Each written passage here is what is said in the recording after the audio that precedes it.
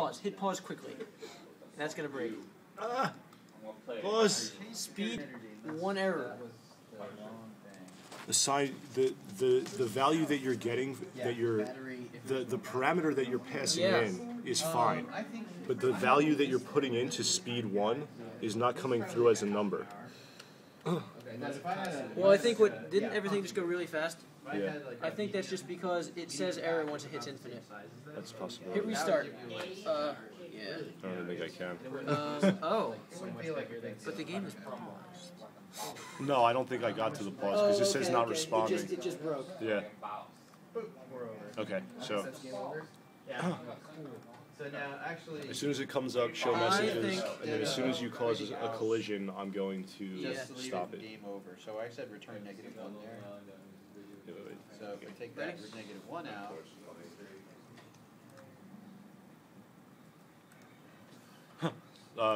That can't be right.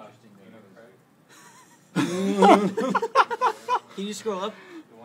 I want to get a shot of these numbers. This is awesome. It keeps doing. It crashed even though the game is paused.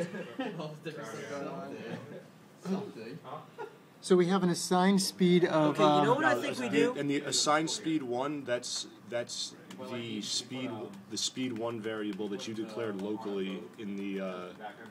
Oh, I see. So So, it's so actually you're chasing out getting- the memory space of It's whatever getting that is. a Okay. different value than when we do argument 0.speed. So Something it's is broken. It's changing in the parameter. It's changing somewhere. Changing when we get it. I think what we do at this point is delete the explode script and write a new one. That sounds like a good plan. Yeah, that's Because not a I bad don't idea. understand why this isn't working and we're spending too long trying to fix 1 line of code. Okay, let's do it. Good luck, guys.